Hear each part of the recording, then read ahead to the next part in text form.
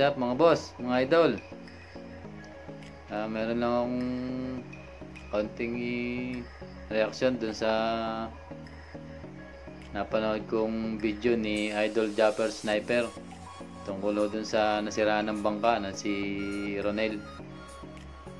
Talagang bilibo ako sa bilibo ako kay Idol Japper Sniper.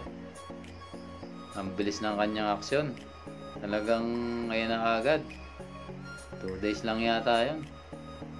Magaling talaga si Idol Japper. Ronel, congratulations sa iyo.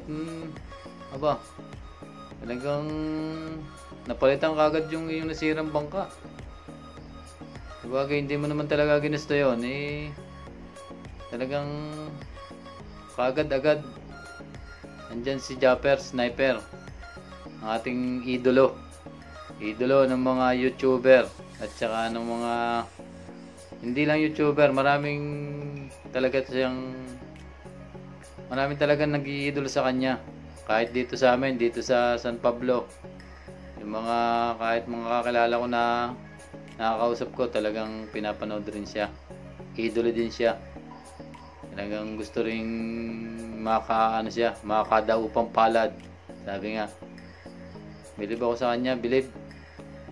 Talagang ibang klase siya. Mga idol, mga boss, talagang ibang klase si Idol Japper. Talagang hindi lang mga kabarangay niya ang kanyang natutulungan, pati yung mga maliliit na YouTuber talagang tinatangkilik niya. Kay malaki, kay maliit, tinatangkilik niya. Bilib talaga ako sa kanya. Magaling umistima ng kanyang kapwa. Hindi siya malaking tao sa tingin ko. Sa tingin ko lang, talagang si karapat dapat na idolahin. Kaya mga idol, mga boss, ngayon wala muna tayong repair ngayon at wala pang nagpapagawa ulit. Pagka mga isang araw siguro baka meron ulit tayong magawa. Kaya ako'y medyo nagsalit ng konting video at gusto ko lang talagang mabati si Idol Japper sa kanyang kulang-kulang kalahating milyon subscriber. Talagang napakabuti niya, napakagaling niya, magaling siyang umistima. Bilib ako sa kanyang kilos.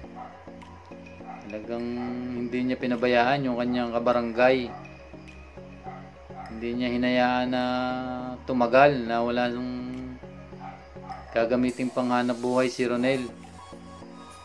Si Ronel, tingin ko may ilang anak din yata siya, 3 o mga babae pa. Kaya siguro si Idol Japper talagang hindi rin niya na makayanang makitang gano'n na nangyari. Kaya yun, agad-agad siya ay kumilos.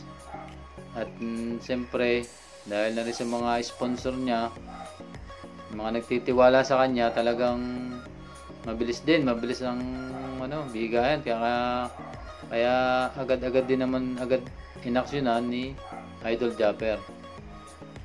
At nagpapasalamat din ako sa mga nag-sponsor. Talagang andiyan kagad sila. Napanood ko yung video na yun. Talagang marami kagad nag-message na gustong tumulong. Pero sabi nga ni Idol Japper, hindi naman niya kinuha lahat kasi hanggang doon lang sa pambayad lang talaga rin sa bangka.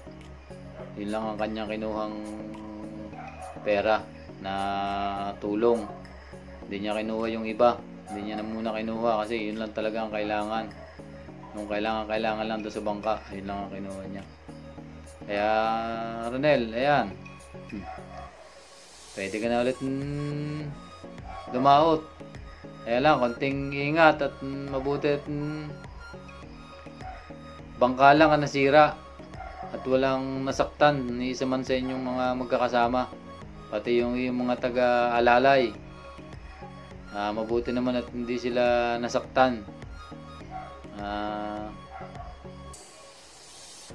sige mga mga boss, mga idol. Medyo naubusan na rin ako ng masasabi. Nabablang ko rin basta isa lang masasabi ko. Si Idol Japper talagang the best.